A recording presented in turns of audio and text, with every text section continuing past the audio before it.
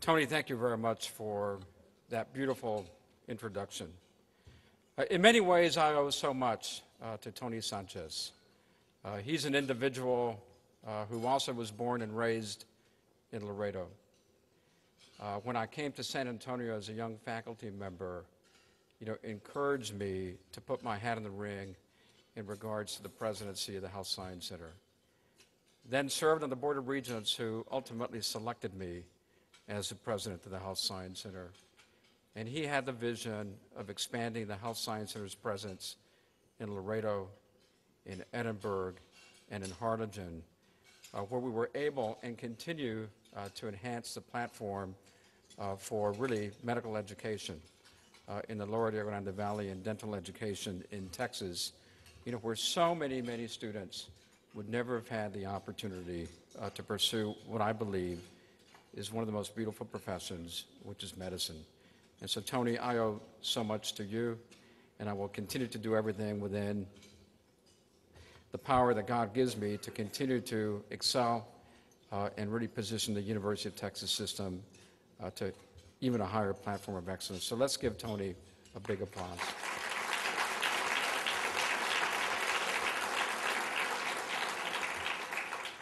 And also, I do want to give an applause to all the students who are here representing their high schools or are here doing internships during college, because you are our future. And again, everything we do, as educators is really focused on making sure that the next generation of American citizens and citizens from around the world have a better quality of life. I mean, it really is what we want for each one of our children. To Mickey, thank you very much to you and your board, to the sponsors for asking me to be your keynote speaker today. Let me begin by expressing to you that my first few months as Chancellor of the University of Texas System, have really been a great joy. To have the opportunity to really visit the 9 academic universities and the 6 health institutions under the University of Texas System, ranging from all geographic regions of Texas, really results in what I believe unlimited possibilities for this nation and for the world. As Mr. Sanchez has stated, we are responsible for the education of over 193,000 students. And remember, education is also very individual. A parent leaving their most precious asset to a university, for us to be able to provide with them tools to become lifelong learners and really be the leaders, of this nation into tomorrow. Well, as Tony stated, I had no idea that when I came back from Johns Hopkins finishing my fellowship, that I would expect to be in this current role as Chancellor of what I believe one of the great institutions of higher education in the world. I left Laredo, Texas, and I embarked upon a higher education degree at Yale. And I will tell you that the most difficult transition in my life was that transition from Laredo to Yale. That first year, every time I received a grade, I thought that tomorrow would be my last day at Yale. But, my parents, individuals who loved me, my grandparents, said, don't give up. Continue your focus, and if you love medicine, you still have an opportunity to do that. Well, anyhow, Yale gave me a tremendous work ethic because I really had to catch up. I never let up in my work ethics of trying to do better, and by the time I got to medical school, it ended up being kind of a relatively easy road. Although after the 3rd time of taking biochemistry, I decided maybe economics was for me. I remember in the library at Southwestern, I closed my book and I said, I quit. I'm going back to Laredo, and I'm going to talk to Dad. So I arrived in Laredo. It must have been about 10:30 at night. Dad had about 100 patients in his clinic, and it was probably about 11 o'clock at night before he got out of the clinic. And so I stepped down from the hill, which is where the hospital was, and Dad was there, and it was dark, and he said, Carlos, what are you doing here? I go, no, Dad, it's Francisco. because there was 10 of us and it was kind of dark. He goes, oh my goodness. You know, Francisco, I thought you were in medical school. Well, then I need to talk to you about this. So we had about a 45-minute conversation, and Dad is somebody who always wants the best for his children. He goes, well, son, I completely understand, and, you know, let's go talk to Mother.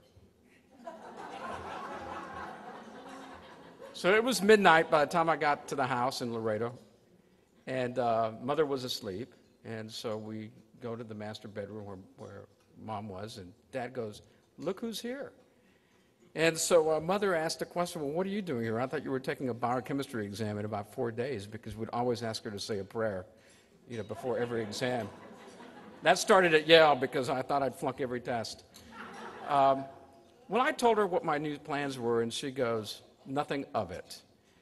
And she scolded both Dad and myself, for Dad for agreeing, and that following morning, we took the 6 a.m. Texas International flight out of Laredo back to Dallas. She made Dad stay in class with me for 3 or 4 days, and we both agreed that the wrath of Mother was not worth it. We did not want to experience that again. That medical school would be a lot easier.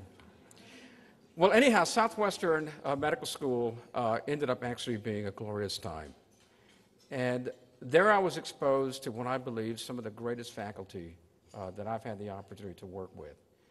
And it was Michael Brown who eventually got a Nobel laureate. But it's the power of how a faculty member can influence a young student. He asked me, what are your plans? I go, well, my plans are to go back to Laredo and really join my father's practice.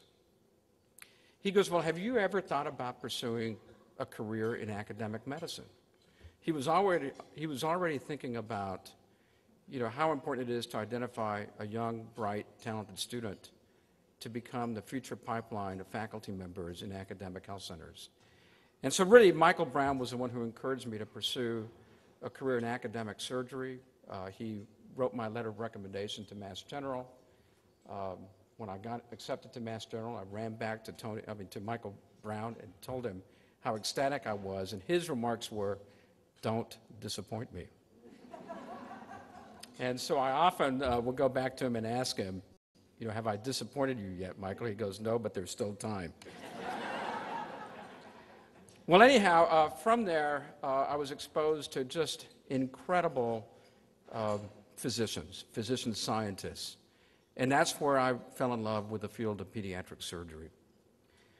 From Mass General Hospital, I went to Johns Hopkins and did a fellowship in both pediatric surgery and transplantation surgery because I took care of so many children with some terrible, you know, hepatic insufficiency problems. But anyhow, at the end of my fellowship at Johns Hopkins, I was offered a wonderful opportunity to join the faculty at Hopkins. And that was to be the director of their pediatric transplant program. Well, I was about to sign on the dotted line.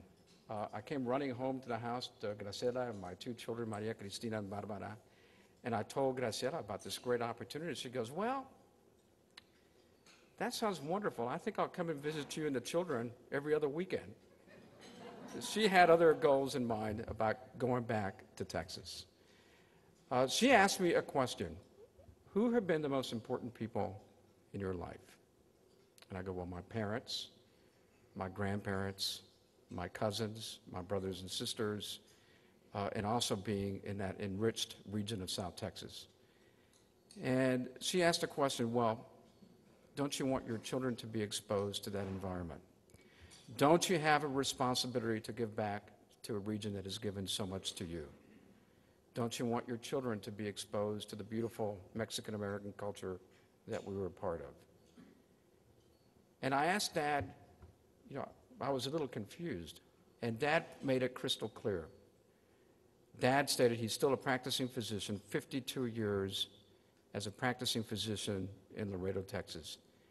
He said, well, are you concerned about, you know, that you need to be at a very large academic health center? Because if you are, I think you're missing the point. The point is that the relationship between a physician and a patient is just as powerful and just as important in Cotula, Texas, as it is in Baltimore or in Boston. So, you know, if that's what you're thinking about, I would ask you to reassess. And we came back to San Antonio, and I joined the faculty of the University of Texas Health Science Center at San Antonio. No other university, I believe, would have given a young assistant professor the opportunity that the University of Texas gave me. They had the confidence in allowing me to establish a pediatric transplant program in San Antonio. Within 5 years, we built one of the largest pediatric transplant programs in the United States. And it was that university that also allowed me one day to take care of the nanny who actually changed our diapers in Laredo. Because one weekend that I was on call, this person came in with fulminant hepatic failure, and I ended up doing her transplant 1 week later. What are the chances of that happening? It goes back to coming back to the region that gave you so much. And so it was the University of Texas who gave me the platform, through Tony's leadership, to have the opportunity to become the president of the University of Texas Health Science Center at San Antonio. I do have to express to you that when I did tell this colleague of mine at Johns Hopkins Hospital that I declined his offer to become the director of pediatric transplantation, he commented, "You know, Francisco, I'm really concerned that you're committing academic suicide."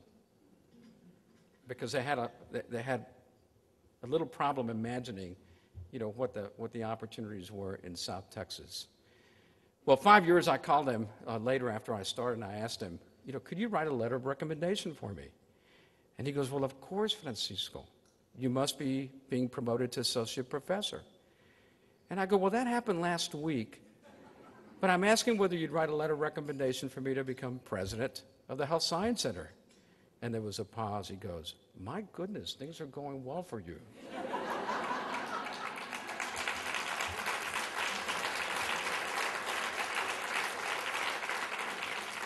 Well, in December of 2009, when the Board of Regents asked me to consider being interviewed for the Chancellor of the University of Texas system, they did ask for a couple of letters of recommendation. I couldn't help myself. I called this distinguished surgeon from Johns Hopkins and asked him, could you write me a letter of recommendation? And he goes, what are you up to? And I go, well, I've been asked to interview for the chancellorship of the University of Texas system, one of the great institutions of higher ed in the world. And he goes, my goodness, can I get a job? You know, can I get a job with you? I go, I don't know, you might be committing academic suicide.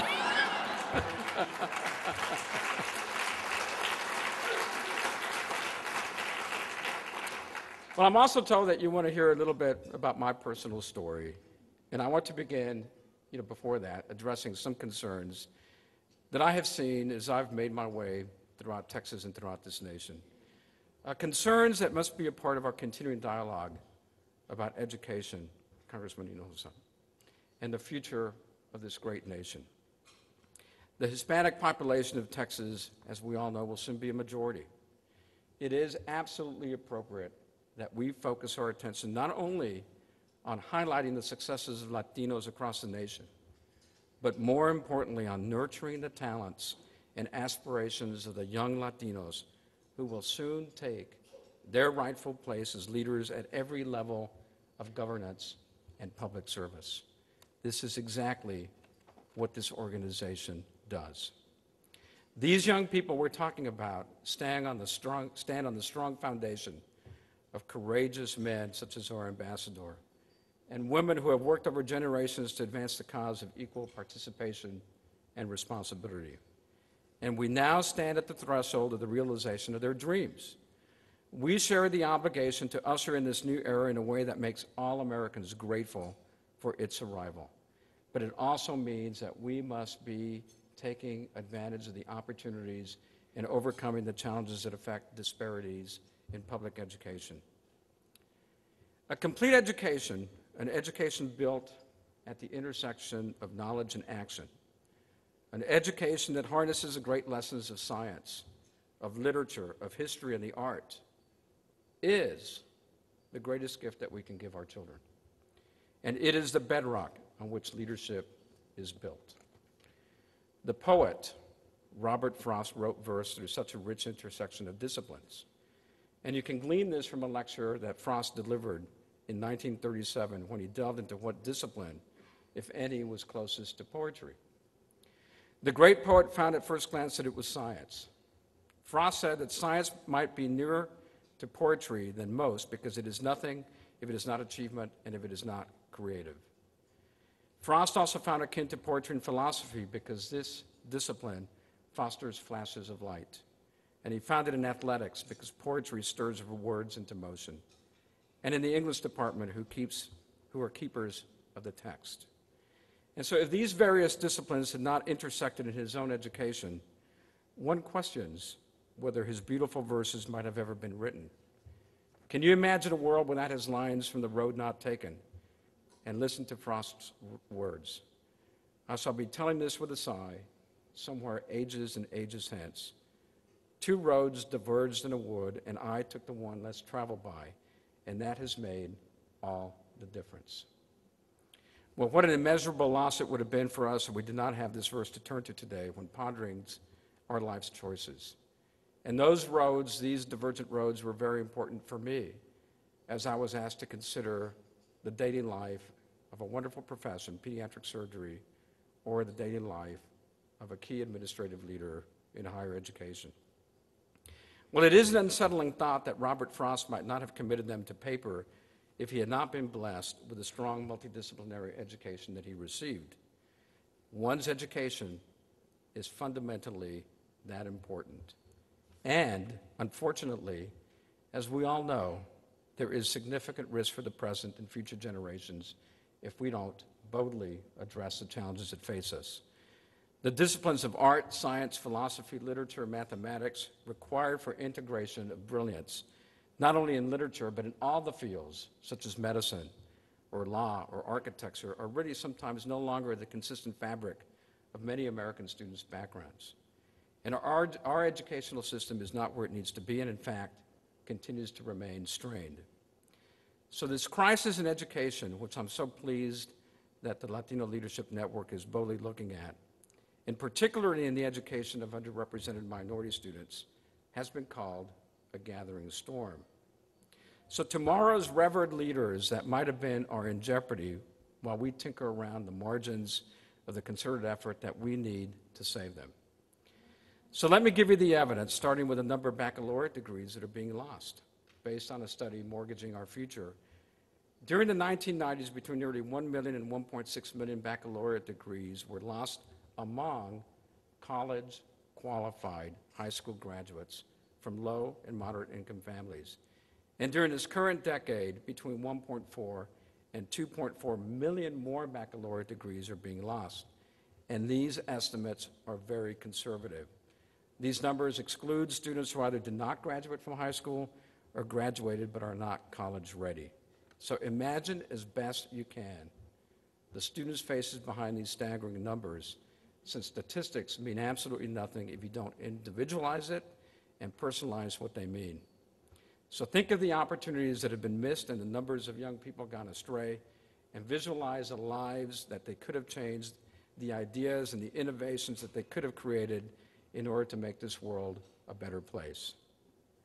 So it is absolutely essential that we, as Hispanic leaders and individuals in this room, do everything within our power to address these issues.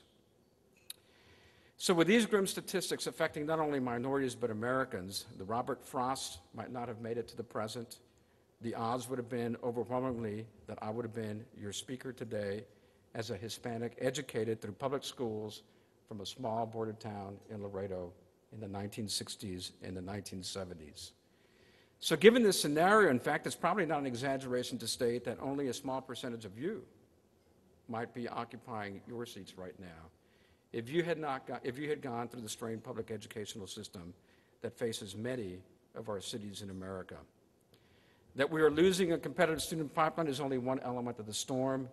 Not only is the strain that I mentioned apparent in public schools at the undergraduate level, but it's also showing itself in our graduate schools. And I'm so pleased that you brought up the issue about how important it is to expose students to a research environment, because the evidence is clear.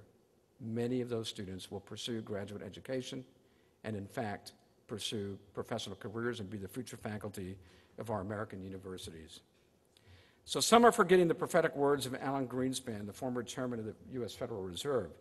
He said, if we are to remain preeminent in transforming the knowledge into economic value, the U.S. system of higher education must remain the world leader in generating scientific and technological breakthroughs and in preparing workers to meet the evolving demand of skilled labor. In this instance, Greenspan was wise. He concluded toward the end of his career as chairman, if you can solve the educational problem, you don't have to do anything else. If you don't solve it, nothing else is going to matter all that much. The voices expressing concern over the weakening of our global competitiveness and the decline of our educational systems are many, but unfortunately the response has been slow, and the data are compelling.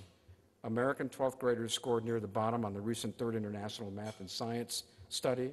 U.S. students placed 19th out of 21 developed nations in math and 16 out of 21 in science. So it's apparent that there is a lot of work to be done, and I'm proud to say that the University of Texas system is addressing these challenges in a very deliberate way.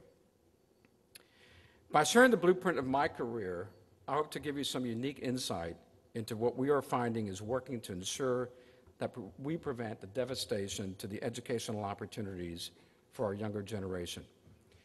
First of all, I went through the public school systems of Laredo, Texas, where I was growing up in a small border city. I was one of 10 children, or am one of 10 children, 5 sisters and 4 brothers. And I'm proud to say that during my growing up, the fundamental joy in our family was, really again, the love and respect for each other, the importance of education, and then to give back to our communities. So my grandmother, Abuelita, we'd get together every Sunday for comidas, 36 grandchildren. And Abuelita would each give us $1, and then she'd take it back. And she'd go, this, we were thinking about super bubbles and candy, but she'd take it back and she would tell us, mijito, this is for your college education. This is a savings that I'm saving for you. She kept her word. When we graduated from high school, she'd give us a check, and it was to pay for our part of our tuition in college. All 36 of her grandchildren received a college education.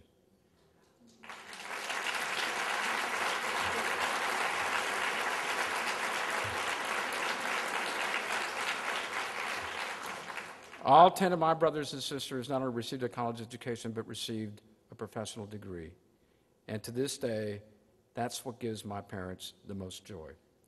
Now, Mother, as you can imagine, was a disciplinarian. I still have a couple of scars on my back. I may add some recent. But she did demand of her children one thing, because she felt it was under our complete control, and that was an A in conduct. She felt that if you received an A in conduct, you would be respectful of each other, you would listen, you would turn in your homework on time.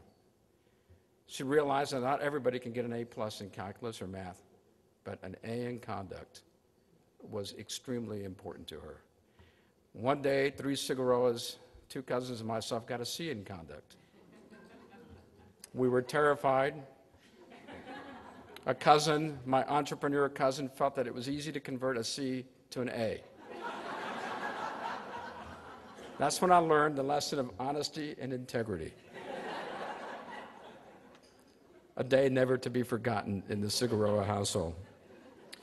Well, secondly, growing up along the Texas-Mexico border region, again, was just a great joy to really learn and live the best of both worlds, the United States and Mexico. My grandfather was a rancher in Mexico, and that's where I learned the love of the land. My father, my uncle, my grandfather were physicians in that border town, and I had the opportunity to make house calls with my father, seeing firsthand, really healthcare disparities, because those patients did not have access to healthcare unless the physician went to their home. As a 15-year-old, I got to see my very first operation. My uncle Leo, a general surgeon, would have to travel sometimes hundreds of miles because that region of Texas did not have a general surgeon. going back to the vision of Mr. Sanchez about the importance of providing health professional educational opportunities because there are still profound health disparities. I saw my very first operation in Roma, Texas, with Mario Ramirez. It was a cesarean section. I remember I almost fainted. My vision of becoming a surgeon was rapidly evaporating, and Mario Ramirez, the person who he is, said, "It happens to everybody." But anyhow, my growing up in Laredo gave me a roadmap of what works on the border in terms of education and the delivery of healthcare.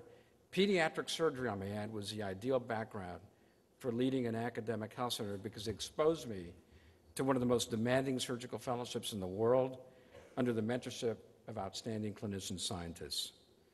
My surgical training provided strong foundations that I continue to rely on today. I learned that a surgeon needs to lead, needs to be decisive, needs to inspire a team of professionals to do their very best. And furthermore, a leader in surgery must hold himself or herself, along with members of the team, accountable when the expected patient outcome is not achieved. It's a microcosm of what goes on in larger life in regards to organizations, especially universities. And I may add there were many times that you were dealt incredible challenges. I was 2 months into my fellowship in transplantation surgery. I was involved with a liver transplant, of an adult patient with severe portal hypertension. And I was doing this, I was, being guided through this operation by the master surgeon. And I remember as I gently placed the clamp on the inferior vena cava, the vein tore like wet tissue paper, and the patient exsanguinated and died on the OR table. There is nothing more unsettling, more defeating for a surgeon. And you can imagine how badly I felt, and then having to speak to the patient's family. Well, I thought I'd have a couple of days to recover from that. 4 hours later, I was back in the operating room doing another emergency liver transplant with the same master surgeon. I told this master surgeon, "Please, you proceed and I'll assist." And he goes, "No. You must do the operation. You must learn from the past, but now your total attention is on this patient, and here's the scalpel." And if that was not, a growing experience, for me, which means you must be able to pick yourself up, remain focused, and move ahead. So really, in sum, every step of my collective educational life experience has provided me with the attributes necessary to lead a university system with both academic and health institutions and to acquire the trust of faculty, students, and staff alike in carrying out the mission of the University of Texas system. And I'm forever grateful to that Board of Regents who realized that despite Francisco Cigarroa not having any administrative background experience, that we felt that he could lead a university. So I remember the board gave that affirmation on a Thursday. I thought I would have November and December maybe to go to Harvard Business School and learn a couple of things. This gentleman over here goes, "Francisco, I want you to start on Monday." There's not a moment to lose. And so I was terrified, but here I was, on Monday, bright and early, starting as president of the Health Science Center, and I went to Barnes & Noble's that weekend to learn Robert Rules of Order. I hadn't chaired a meeting ever, but Tony said, "You can do it, just go get that book and you'll be fine." So anyhow, again, you really have to have individuals, who have confidence in you, and people who support you, like Tony has supported me and has supported me, just similar to my family. Well, what are we doing at the University of Texas system to really, address many of these challenges? First of all, we are very involved with what's going on in K through 12 through our Institute of Public School Initiatives. We are involved in inspiring students who are interested in math and science, not only to consider careers in medicine, but also to inspire them to be the future teachers of our young students in K through 12. Because so many of our students aren't being taught by individuals certified in math and science. And it's important that we educate a cohort of teachers that will inspire our students to pursue those fields, to have a love of lifelong learning, but also to retain those teachers for the long term. Our community colleges, in fact, are so responsible for educating thousands and thousands of Americans. In San Antonio alone, they are responsible for educating over 70,000 students. And so again, it's so important for our four-year universities to be very well aligned with our community colleges to facilitate success. In addition, we are providing an incredible amount of scholarships, such that no child who has the focus and the commitment to pursue higher education is ever deprived an opportunity from pursuing a higher education. And we heard about the importance of science and technology and engineering and medicine. And I'm proud to say that the Board of Regents really implemented a competitive initiative that is investing over $2.7 billion for the purposes of enhancing the STEM fields across the University of Texas. And let me emphasize that that money is not just focused on the flagship UT Austin. It is focused throughout the region that we serve, which is all of Texas, with many of our campuses being along the Texas-Mexico border. UT Brownsville, UT Pan Am, UTSA, UTEP. Imagine how transformative this can be. So then, without these experiences, I would not have had the choices so beautifully described by Robert Frost as two diverging roads, which for me came as a decision whether to practice medicine exclusively as a pediatric and as a transplant surgeon, or to lead an academic health center as its president, and then the University of Texas system as chancellor. Tony knows very well, he was one of the very first individuals in October of 2008, I guess it was maybe the summer of 2008, that I called Tony. Tony has always been a great counselor to me. And I told him, you know, Tony, I met all my objectives as president of the Health Science Center. I've fixed the practice plan. I've enhanced philanthropy.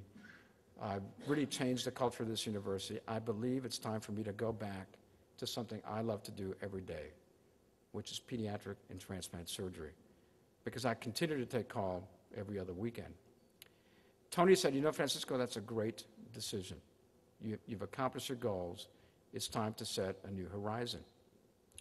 Little did I know, in fact, I announced in public that I was going back to surgery. Again, it was completely unexpected that the Board of Regents would ask me to again consider leading the University of Texas system. You know, a very competitive process. I had to interview, I had to compete, but they wanted me not to close that door.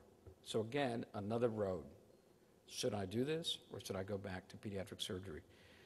I brought it down to its element. The element was, I came to the conclusion that higher education saves lives. Think about it. Literacy improves public health. It improves the economic vibrancy of this nation. It improves the national security, not only of this nation, but the world. And if I could do a part of enhancing the University of Texas system's success, then I felt I wasn't far from the Hippocratic Oath, you know, of improving the quality of life for others, and thus I made the conclusion to go ahead and interview. Well, as Sandra Day O'Connor, the former U.S. Supreme Court Justice, so beautifully expressed, in order to cultivate a set of leaders with legitimacy in the eyes of the citizenry, it is necessary that the path to leadership be visibly open to talented and to qualified individuals of every race and ethnicity. All members of our heterogeneous society must have confidence in the openness and in the integrity of our educational institutions that provide this training. So let us ensure that incredible choices and junctures are open for future generations through the choices that we are making in public service.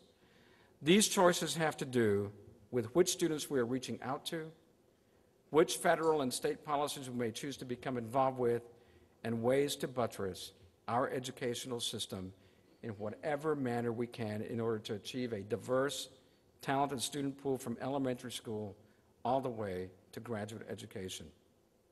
I may add that people prosper or fail, careers are developed or lost, depending on what we choose to do, which path we choose to take. So we cannot any longer risk complacency as we face a looming storm that is nothing short of a public health crisis if we don't fix it. So we must ensure, in closing, that the student pipeline remains wonderfully competitive, diverse, open, and bountiful, that we ensure that our little children from kindergarten through college pursue knowledge through a deep love of learning, which can cross disciplines in creativity and flashes of brilliance, and that we must ensure that our educational institutions become conduits to serving the greater good. This moment in history demands such a collective effort in the spirit of what is best for our country, for our society, and for this world. So let us choose to seize the moment and follow inspired decisions to their realization. Many of the goals and principles that the Latino Leadership Network embraces. So my belief is that this will make a world of difference for the next generation and generations to come. Mickey, thank you very much for allowing me to express a little bit about my background, my passion for education, and the role that the University of Texas plays in making our nation more vibrant, more prosperous in this world, a better place to live. Thank you.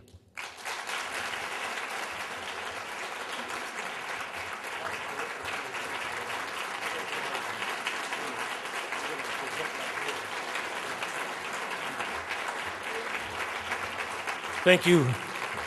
Thank you, Dr. Cigarroa. I'd like to invite Tony Sanchez and Congressman Hinojosa just to come up on the stage for a moment to present our Nambe Eagle Leadership Award.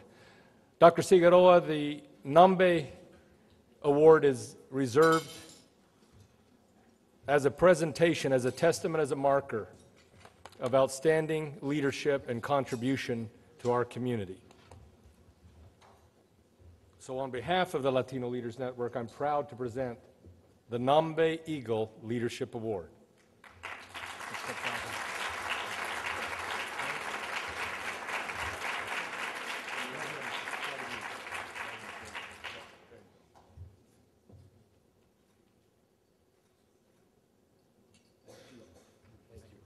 Absolutely. Just a couple of points that I want to close with. Sponsor material and partner publications are available outside the ballroom. Please take what interests you. As Michelle mentioned, we hope to see all of you again at our very next luncheon, which will be September 22nd, where we will welcome CNN anchor Soledad O'Brien.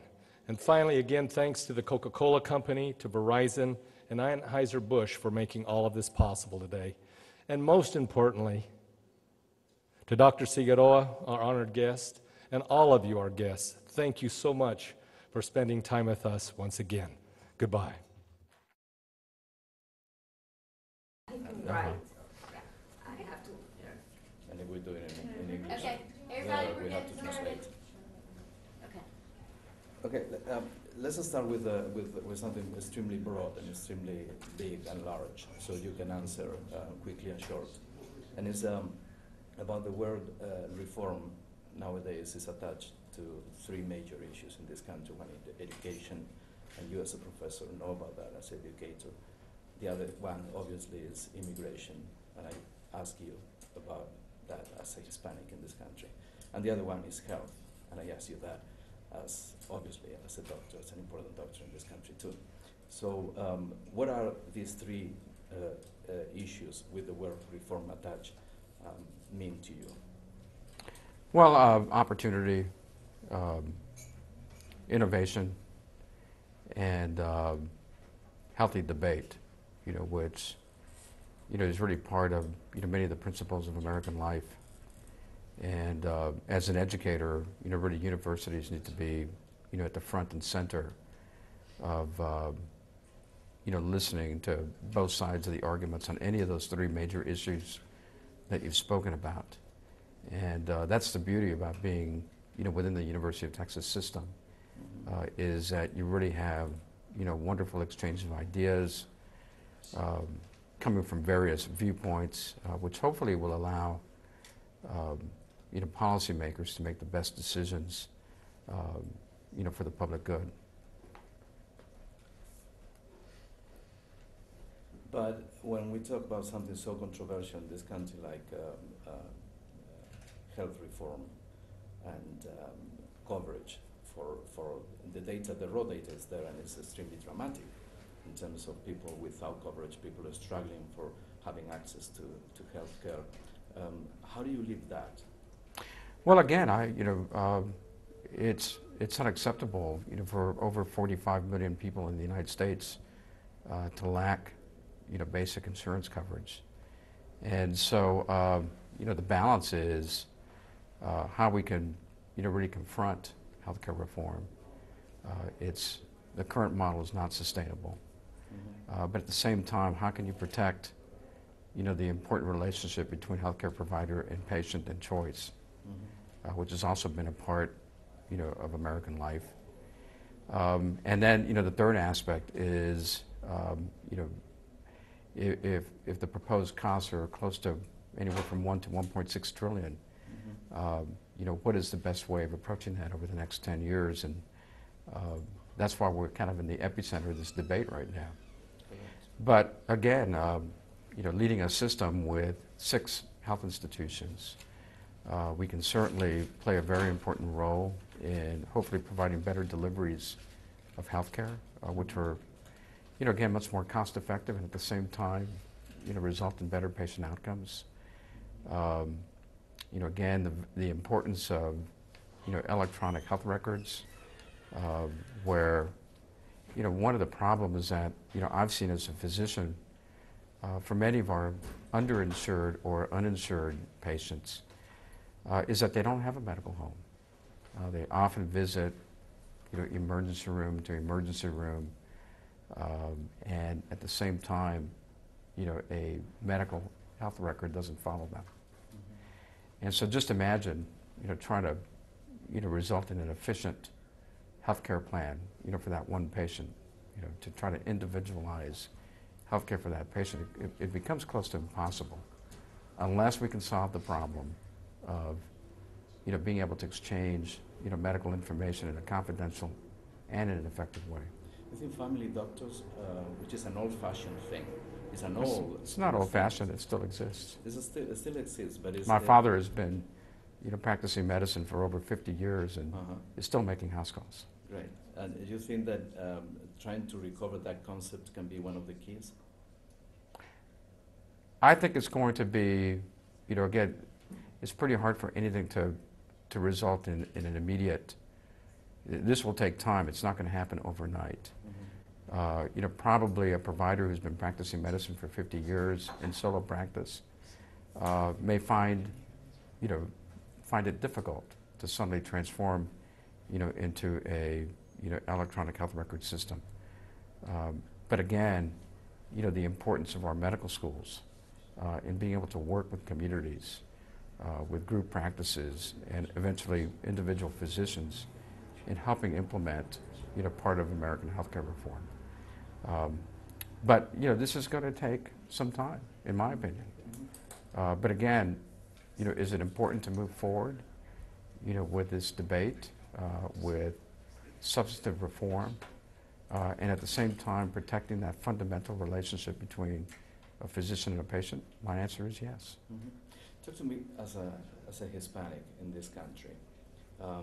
We receive so many great compliments for being the next thing, when from a country we have always been the thing as part of the American fabric. But lately we are being sold as the next thing because the demographics, the numbers are there.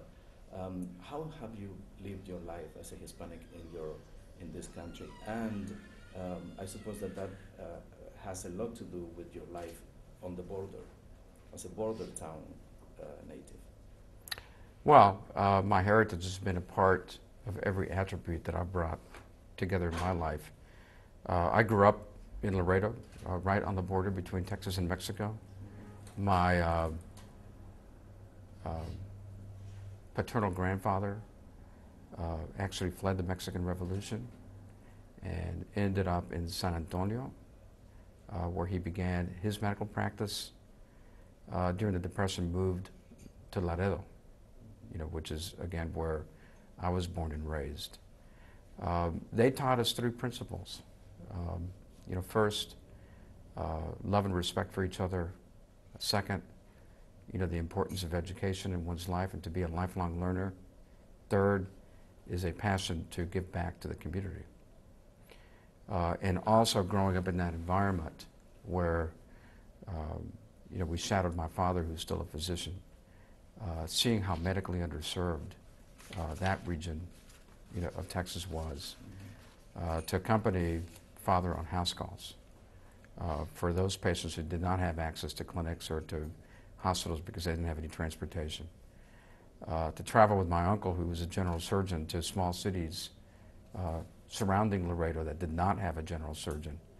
Again, really opened up your eyes about how important education is, how important as a physician one has to be accessible, affordable, and still be excellent in the way you take care of your patients. And then also, really, learning the best of both worlds, which is, the culture that I inherited and the language that I inherited, from Mexico. Mm-hmm. And then also, the wonderful culture of, being an American citizen. So, again, being on the border, I really got the best of both worlds. I would spend every holiday, every summer vacation with my grandfather, who was a rancher in Mexico. And in the summers, I would in Tamaulipas, and the ranch was on the border between Tamaulipas and Coahuila. Mm-hmm. But that's where I also learned, the love of the land. In fact, I thought I was going to be a rancher at some point in my life, but my abuelito said, I think you'll be better off as a physician. But anyhow, you can get the sense of that I really lived both worlds. Mm-hmm. And it really has served me well, not only as a student in college, but as a physician, and also as a administrator of both the Health Science Center and now the University of Texas system. So in regards to students being exposed to kind of a global world, I was exposed to that on my first day of life. So lastly, I know you come from a family of 8 brothers and sisters? 10. 10. Wow. Mother was going to have 12, and my grandfather said he would buy her a limousine, and after 10 she said, you can have the limousine. Okay, okay, let's talk about how that shaped you also. We have talked about the Hispanic factor, the doctor's factor. Let's talk about the family factor, living in that extensive family. And I have read, under the influence of an extremely disciplinarian mother, is that true? Yeah, I still have some bruises. No, she is a very loving mother, but imagine raising 5 children, and 5 boys and 5 girls. She had to be tough. Mm-hmm. But really, again, my reflections of my family go back to my grandparents. My grandmother, abuelita, her name was Josefina. Every Sunday, the families would get together for a comida. Mm-hmm. And my abuelita would gather all her grandchildren around the table and give us $1. And then she'd ask us to return the $1 to her and say that this $1 is going to go, into, a checking account for your college education. And so, we were 5 or 6. We were hoping to buy bubble gum, but, Mm-hmm. we never saw the $1 for that. And actually, she kept her word. When we graduated from high school, she said, here's your savings, to pay for college. And so, the joy of my family, for their children was, really this installation of a love of learning. All 10 of us graduated from college, and all 10 of us, received a professional education. And many of us are, still in university life, giving back to the community through being faculty at universities. And, several brothers went back to Laredo to join my father's practice in medicine. But the beautiful thing about this circle of life is that the grandchildren and the great-grandchildren, each one of them has also, each one of them graduated from high school, are going to college, and are trying to be the best they can to improve the quality of life in this world.